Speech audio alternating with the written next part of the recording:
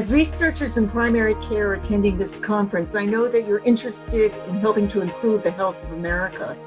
This could be one of the most important things that you see during this conference. Hi, I'm Nancy Morioka-Douglas. I'm a clinical professor at Stanford Family Medicine.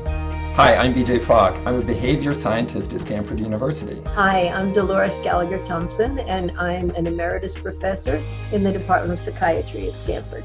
In this time of pandemic, I've been very concerned by the epidemic of depression among older adults. Many individuals believe that depression is a normal part of aging, but it is not. It is a clinical condition and it should be treated. Elderly people often do not have any access to healthcare providers who are specialists in mental health. Depressed older people often have a hard time getting out of their house. So coming to face-to-face appointments can be really challenging. It's really been a challenge to find what would be some appropriate and effective intervention. We're trying to help older adults deal with depression without having to take medication.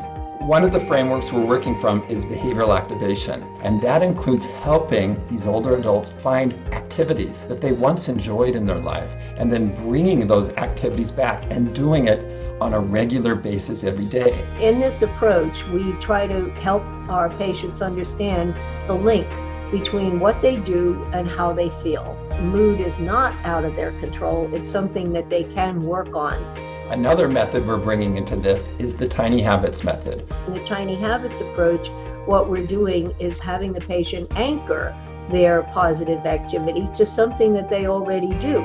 The unique feature of this is that we have written a script combining behavioral activation with tiny habits, putting it together on Zoom, easily accessible to primary care providers without extensive background. This is huge. This means that it's scalable and it's reproducible. I think it's going to be a very, very useful model for many of you.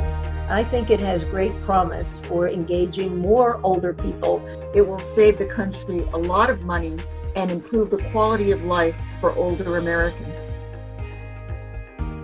After the first couple of sessions of this new model, we're finding that the elderly can get onto Zoom and interact. If you want to know more about what we've learned or collaborate with us, please get in touch with Nancy. Thank you. Thank you so much. Thank you.